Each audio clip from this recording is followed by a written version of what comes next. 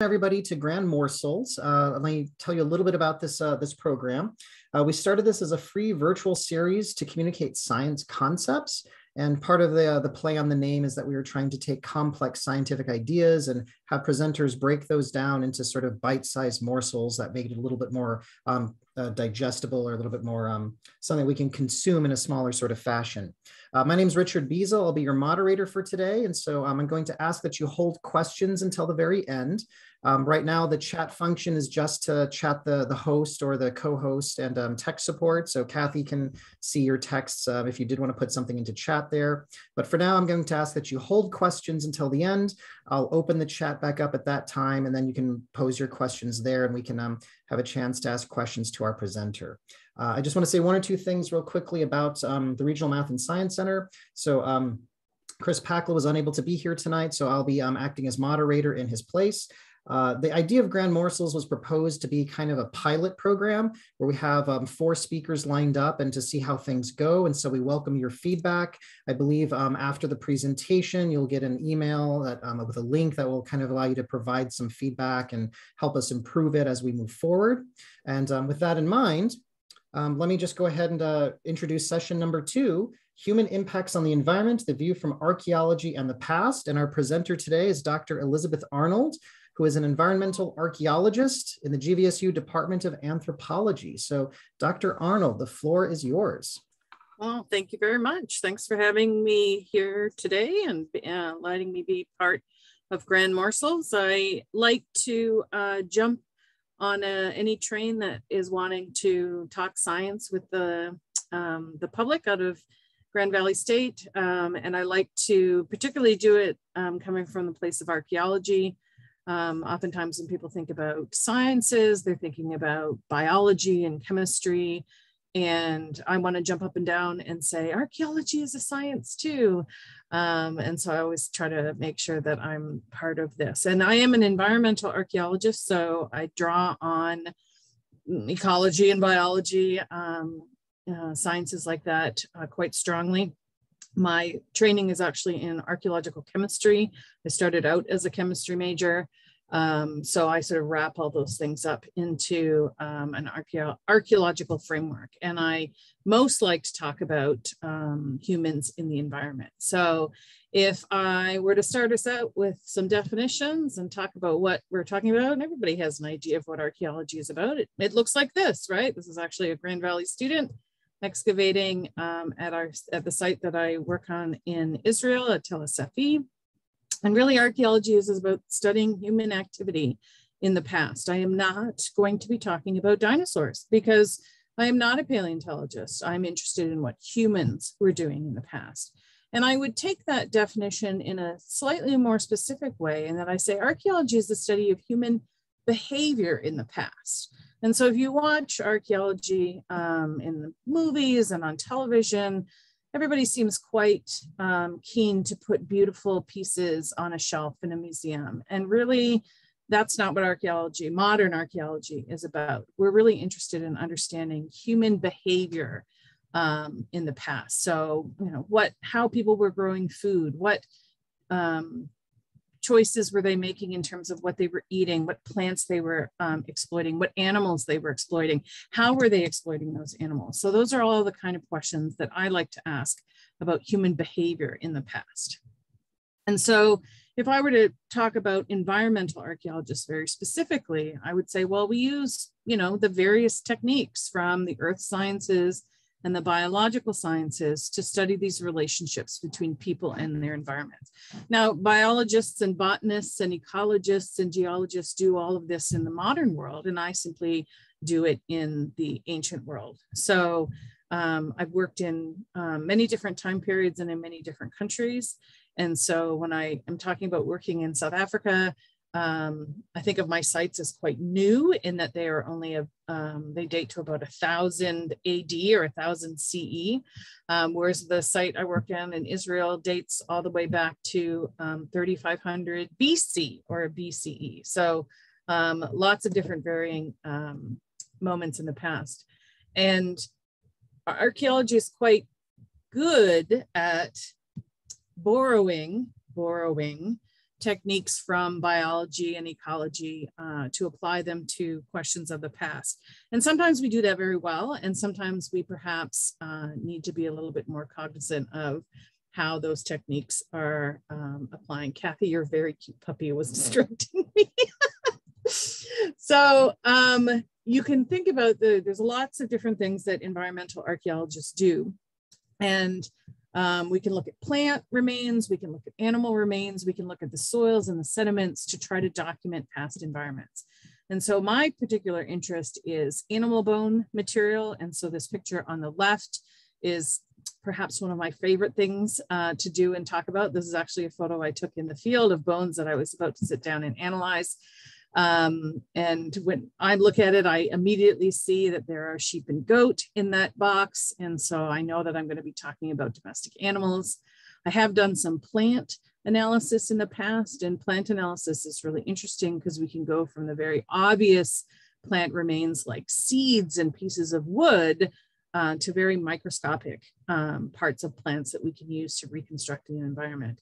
And because we're archaeologists, we always have to think about the soils and the sediment that our archaeological material is found in, and that actually can tell us quite a bit about the environment as well. So environmental archaeology is always very interdisciplinary in that we are always talking with various experts, whether they are ecologists, biologists, geologists, we all very much work together. So when we think about the human relationship with our environment, it's certainly the environment dictates how we live. Kathy mentioned, we might, if we were in person, we might all be stuck driving on ice. And so certainly in Michigan, we know that weather can definitely impact our behavior. But our interaction with the environment is also very culturally determined. It's not just about the natural environment. There's this cultural human component to it. And so if I were to define culture, culture is one of these words that we use quite regularly, but what do we really mean when we're talking about it? Well, I can define culture as the learned behaviors of a particular group of people. So we learn our culture, we learn our language, we learn appropriate modes of behavior, various rituals and traditions. And I use the definition here of practice by a particular group of people, because we could perhaps talk about American culture. I am a dual citizen, so I'm both an American citizen and a Canadian citizen. And I can tell you very clearly that Canadian and American culture do differ, but we can also talk about a particular group of people on perhaps a slightly different scale. I can talk about the Laker culture at Grand Valley, for example, right? So what group of people we're talking about can be quite variable. So we have to think about that complexity that comes from our cultural interactions as well. Now, this photo is perhaps telling today or over the next few days, but we have to think of the very wide range of environments that humans live in. So if we were talking about giraffes, for example, or hippopotami, they have a much more restricted range. But humans, we've pretty much expanded into every environment on Earth. And a colleague of mine actually talks about anthropology in space. So as we potentially explore other planets, archaeology could even expand even further into thinking about our environments. I stole this picture because I found it really interesting to our topic. This is from the Archaeologist only a couple of years ago. And the title was Humans Trashing the Environment for 4,000 Years. And I thought, well, that's a really perhaps pessimistic view of our relationship with the environment.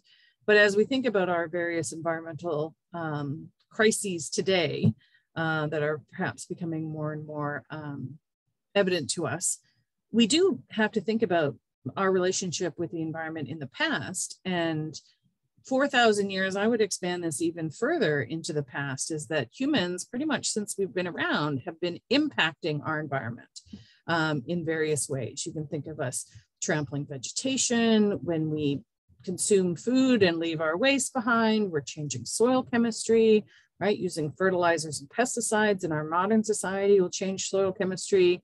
Campfires, we certainly had our share of forest fires last year. What animals are we hunting? What kind of impacts are we having on prey? Fishing, game weirs, right? We move plants and animals around to new environments. My parents live in Australia, and rabbits were introduced into Australia because some colonialist wanted to be able to hunt something, and now Australia is overrun with rabbits because they have no natural predator. I mean, we have had some pretty serious impacts. And so, as a zooarchaeologist, somebody who wants to study animal bones in the archaeological record, I might start us here with domesticating animals. And so dogs were our first animal to be domesticated. And there's probably a variety of reasons for that, in that dogs probably learned pretty quickly to hang out with human groups meant that they were able to scavenge and forage food. And humans were perhaps able to domesticate dogs quite readily because the social structure within a wolf pack is very amenable to humans stepping in. We all know about the alpha wolf is considered to be the lead animal in the pack.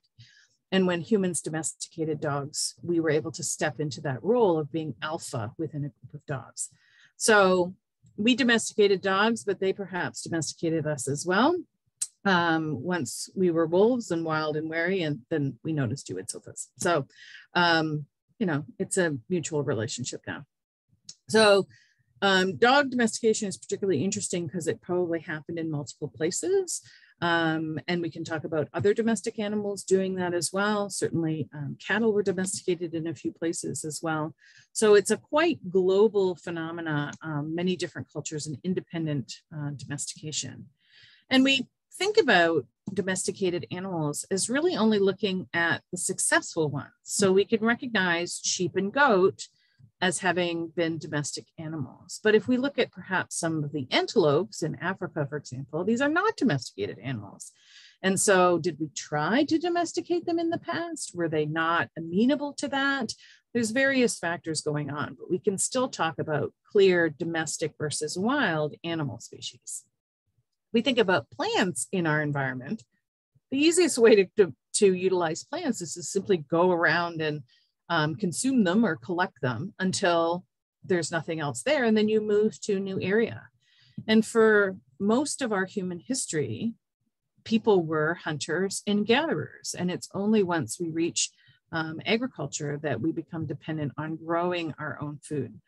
And there's a great article out there that talks about, well, why did some groups not shift to agriculture? And Kalahari San says, well, why would I do that? Why would I work so hard to grow my own food when there are so many mongongo nuts in the world, and that it's simply easier for me to go around and collect this? But there are various things that sort of pushed us into agriculture and really changed our relationship with the environment, particularly in how we gathered plants and how we gathered food, how we utilized plants and animals. And we tend to think of agriculture as being a grand idea that somebody had at some point. But as studies have shown us, the hunter-gatherers had it much better than us in that they worked a lot less. And so there were probably various climatic changes that started to change the distribution of the various plants and animal resources that hunter-gatherers were relying on. And so in order to try to maintain their lifestyle, they started to make very small shifts in their behavior that sort of gradually took us towards domestication, manipulating the plants that we were interested in. If I had a patch of barley or wheat, wild wheat or barley that I was interested in exploiting and consuming, I might say, oh, there's been not quite as much production here as there was last year. I might take away some of these other plants that in order to let the wheat grow. And so I've weeded, but I haven't become an agriculturalist. But you can imagine that over many generations, that kind of behavior would eventually take us in the direction of agriculture. And with plants, we have the quandary of, for me as an animal bone specialist, animal bones survive pretty well in the archaeological record, and has certainly impacted about how archaeologists have talked about subsistence patterns in our food patterns. Because bone survives very well, and because the stone tools that men would have used for hunting animals survive very well in the archaeological record, there has been this bias about talking about man the hunter. When in studying hunter-gatherer communities, we know that it's actually the gatherers, the women, that produce probably about 80% of the calories of the diet. but because the plants themselves don't survive in the archaeological record as well as bones do.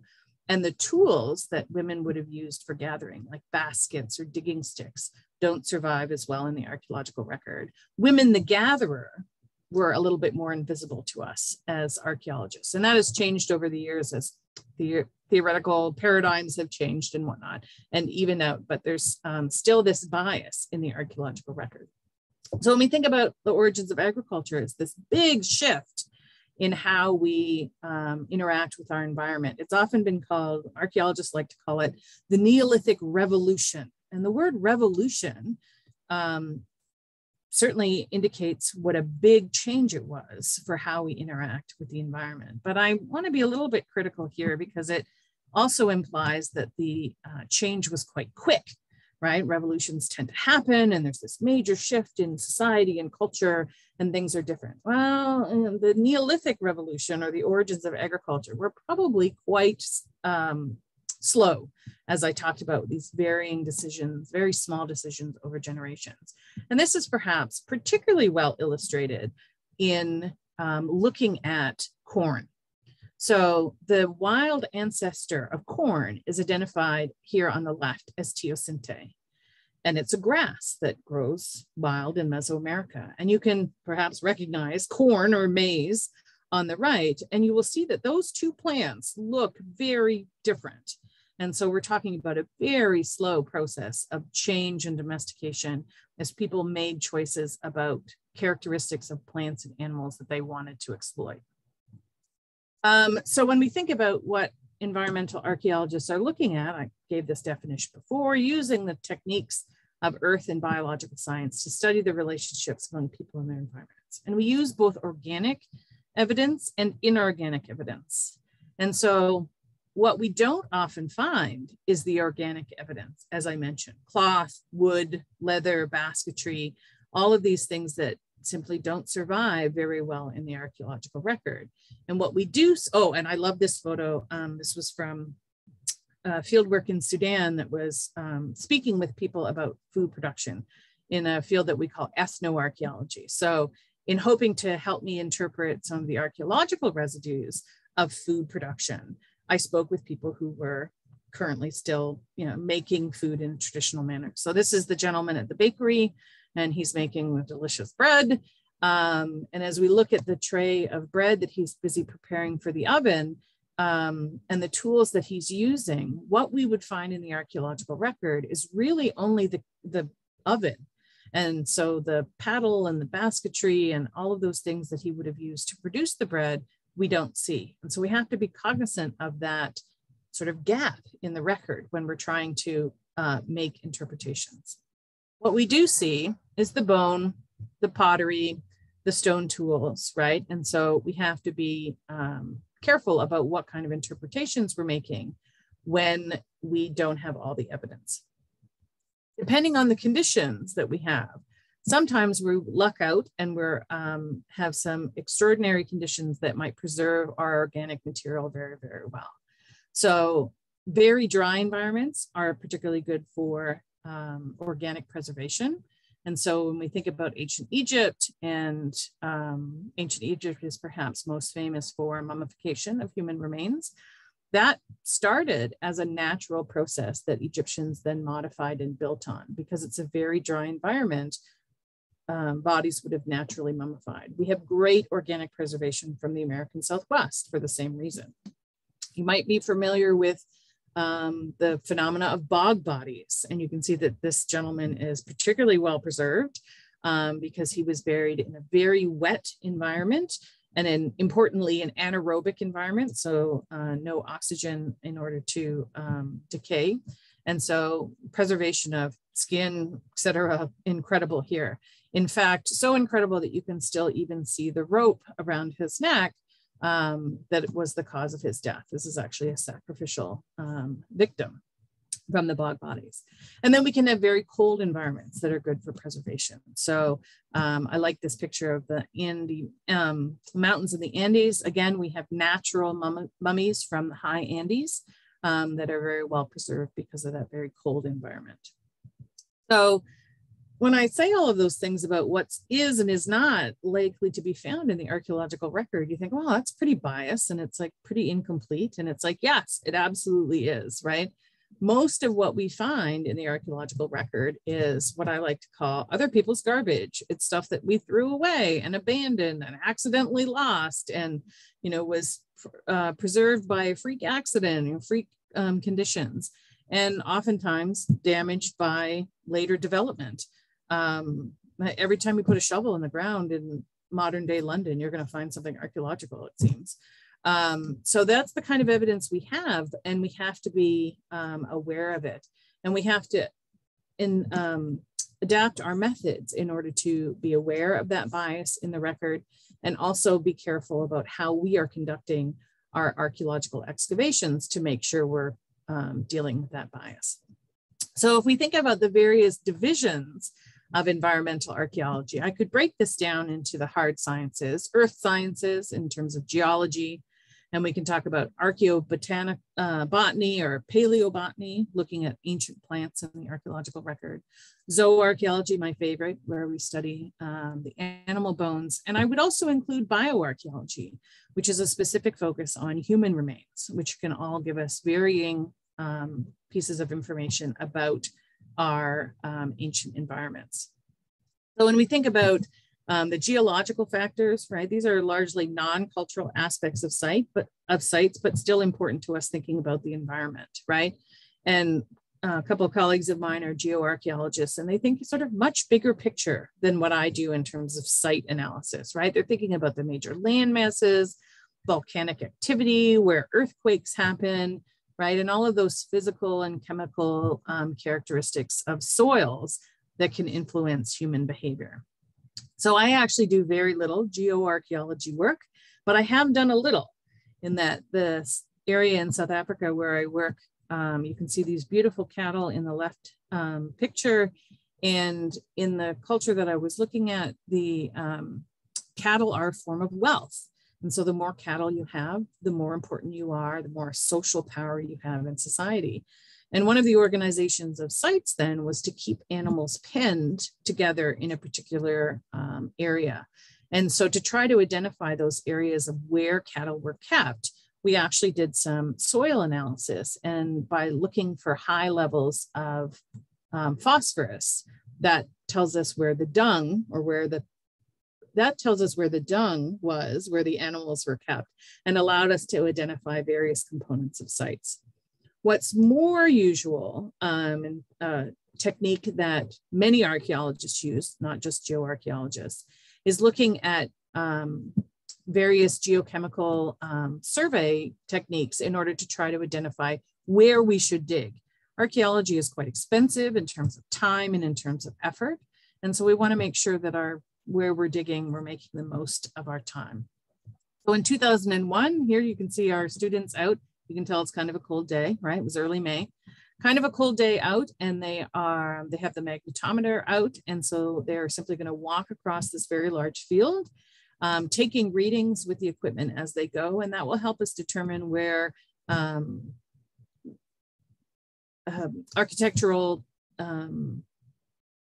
remains might be, areas of greater density. And so we might think, oh, there's an occupation there, and that'll help us narrow it down. We also, same field school, did ground penetrating radar. You can see the equipment looks slightly different. We use both of these techniques to survey this very large field in order to target where we would put our excavation unit. So using some geological survey techniques there quite readily. When we look at plant remains, depends what we're talking about. Seeds survive well in the archaeological record if they're charred, if they've been burnt.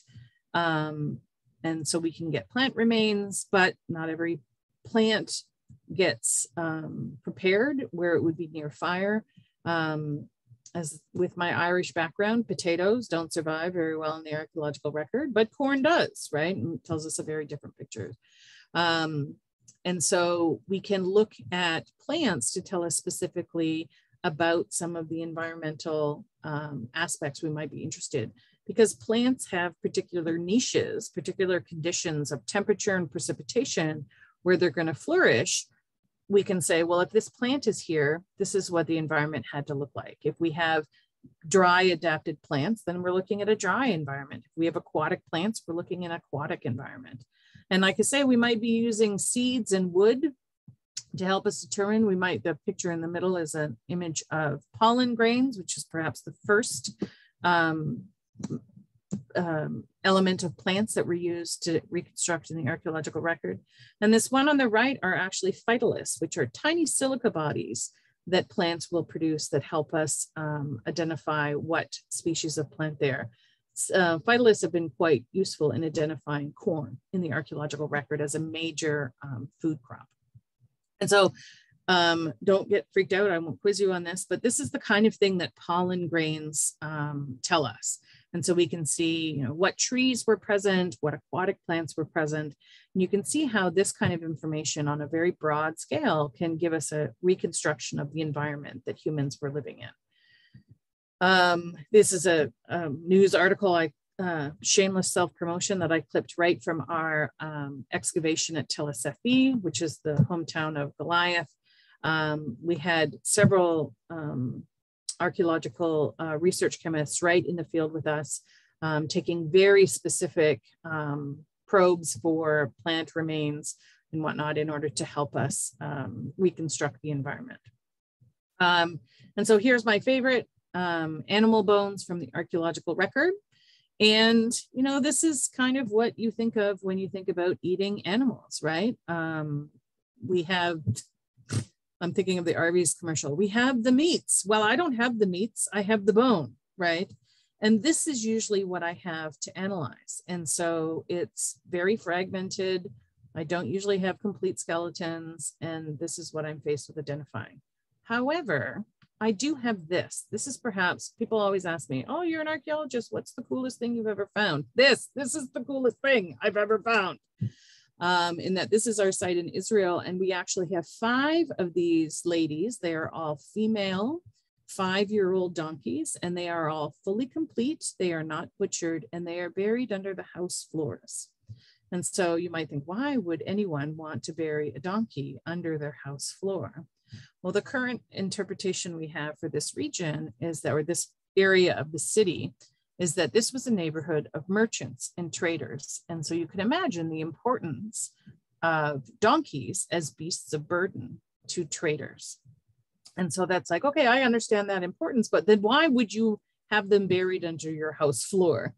And so we actually think that this is a marker of just how wealthy and important these animals were to the archaeological record. Incidentally, this is a great photo, but the preservation of bone at the site is actually terrible. So this is the only time the bones are intact. Once we start taking them out of the ground, they literally fall apart in our hands. It's quite depressing. I actually painted one of the skeletons with glue in order to try to consolidate some of the bone. It was a very arts and crafts day in the field. Was not particularly successful though. So wild and domestic, I particularly like the contrast between wild boar and domestic pigs, particularly now that we think of pigs oftentimes as pets, right? I've been on my husband to think about a potbelly pig as a pet. He is very much against this idea. And animals bring all kinds of things to us, right? They certainly bring us companionship if we're thinking about our pets, but they can also bring us disease when we live in close proximity to them. We can think about all of the various ways that cooking and our food preparation methods reflect our cultural preferences, whether we're boiling, whether we're roasting, whether we're drying, and what kind of animals we're consuming. Right, I work in Israel, so clearly I don't eat any bacon double cheeseburgers when I'm in the field. But I am also raised in the Catholic tradition, so I don't keep kosher when I'm at home, but these are very evident cultural taboos about food avoidance that we're well aware of. So all of these things that we can start to reconstruct from the record that we find in the archaeology. And I will, I highlight these guys, reptiles, perhaps rodent bones, some fish. Well, we might be eating fish. Rodents and reptiles, maybe not, depends on the culture.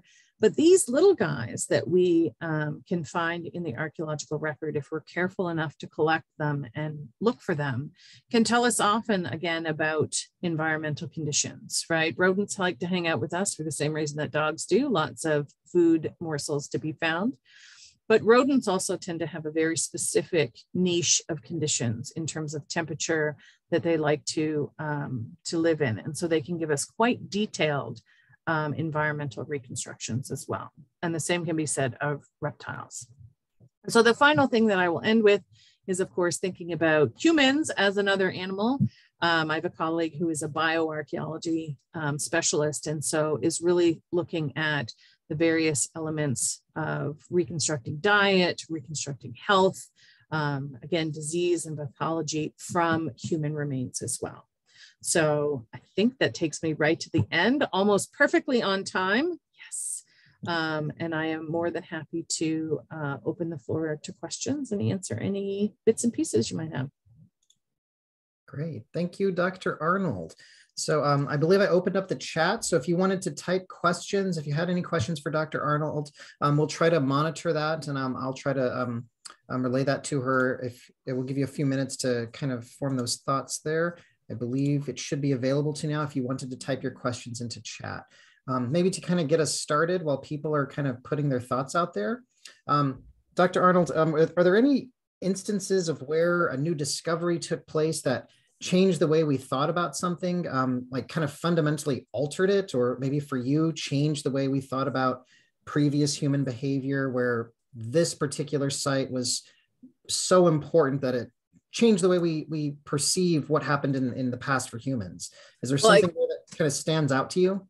So there's two that stand out for me. One that is very much in the big scale of archaeology, in that there's a site in South America known as Monteverde, which is well down in South America, yet dates very, very early, 23,000 years ago.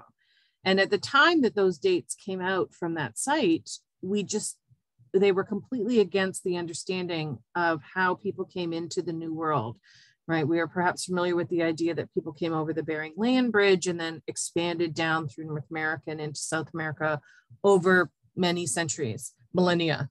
And the dates that, were sort of suggested for that coming over the bridge were about 12,000 years ago. And so the dates at Monteverde, well down in South America, just sort of threw that out. It's like, how can these dates be reasonable? People hadn't even entered the New World at that time. And so that really threw a big wrench into our current understanding of how people came into the New World. It's, and then at first it was like, these dates are clearly incorrect. They're now accepted and have been supported by many other sites as well. And so we would think of the peopling of the New World happening as early as 30,000 years ago. So really almost tripling the time frame that we were previously thinking about that. So that was a really big upset. The one I think about sort of on a more personal level is the photo I showed you of the two individuals taking samples at Safi. One of the things that was done is that we find a lot of olive pits, carbonized olive pits in the site. And Elisabetta, who's the woman in that photo, started doing radiocarbon dates on the olive pits. Now, traditionally, radiocarbon dates have been done on wood.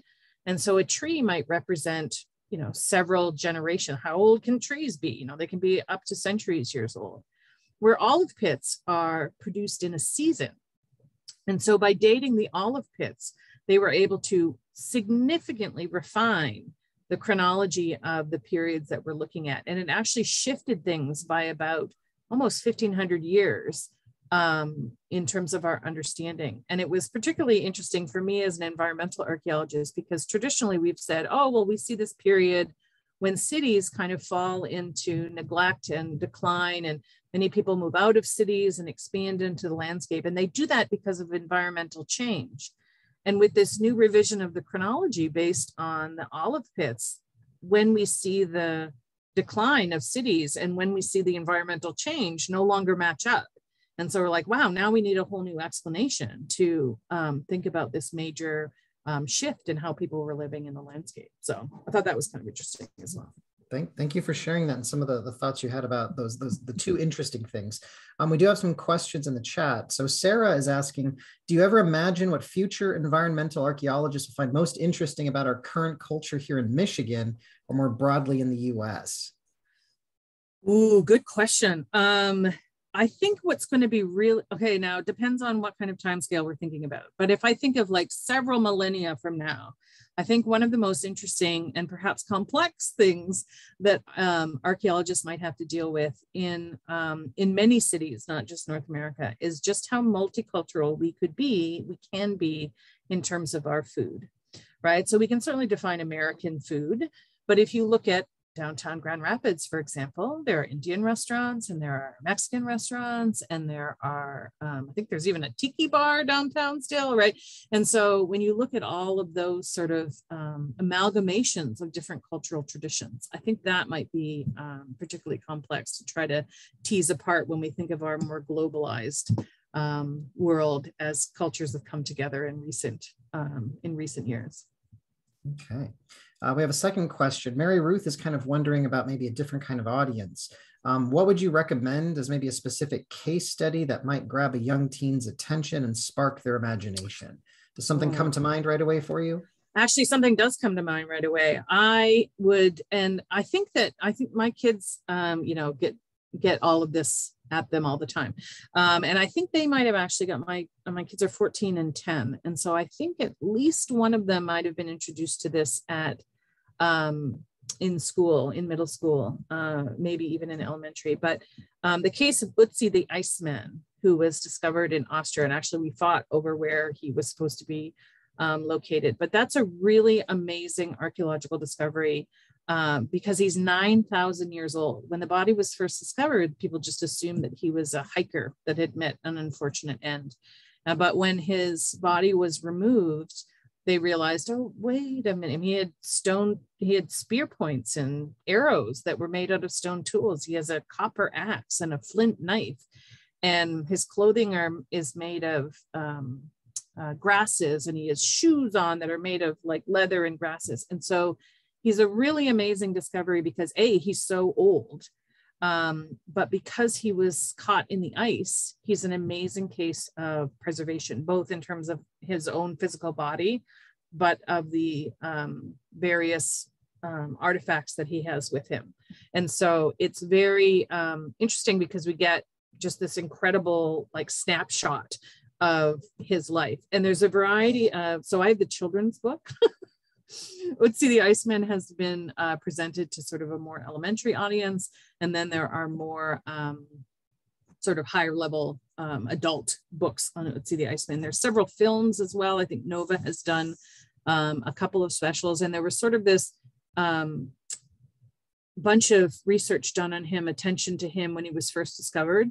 And then in the last sort of, about 10 or 15 years later, there's sort of this second burst of research on him as they applied some of the new archaeological techniques and studies that were allowed, because archaeology as a discipline tends to be pretty destructive, and even the kinds of analysis that we do tends to destroy material. And so when you have a really unique discovery like Ötzi, it's very, and people don't want to sacrifice even a small piece of him for science, which is, I get that. And a lot of the new techniques that are coming out use much, much less material, and so can be applied to some of those more unique finds and unique studies. And so there's sort of like several decades of research on Ötzi.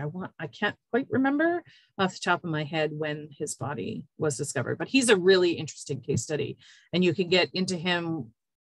You can get interested in him, on his on the recovery of his body, but also with all of the artifacts that he has with him. So he's sort of a mummy and cache of archaeological artifacts as well. Great. And I see Kathy put a little bit of a positive comment there about being intrigued by your topic and what you're talking about. And I think we've got time for one more question here. Sarah wrote, do you have any examples of domestications of animals that are not fully developed yet or partially developed? So we think of, perhaps obvious domestics, sheep and goat, cattle, pigs, right? Easy, clear domestic animals. But I'm pretty, you drive around Michigan and you can find, you will see deer or elk farms, and you will see bison farms as well. Those bison and elk, for example, are maybe on their way to domestication, but we wouldn't necessarily call them domestic yet. So those would be my two best examples. When we think the definition of domestication in biology and in archaeology can sometimes be different, because, our definition of a species, for example, is can produce fertile offspring. Well, for archaeologists, we can't know that when we're looking just at bones. So I think we would still consider elk and bison as wild, but perhaps clearly on their way to being domesticated because of how we're exploiting them. We've also in the past, I don't know if we still do this, but ostrich and elk have been, ostrich and emu, I was thinking of the Australian example, ostrich and emu have also been farmed. I don't think we'd call either of those domesticated yet. But that pattern of starting to control animals' movement, starting to control their breeding patterns, that's how we move down the road to domestication. So anything that we're starting to keep in a pen is definitely a possibility. Great, thank you so much. And so I just want to make a few quick sort of comments here. We're getting close to the end of our time, I believe. Kathy put a link into the chat. So keeping up with Grand Morsels, if you want to attend our third session, please feel free to do that. You can register to get the Zoom link. It's March 29th.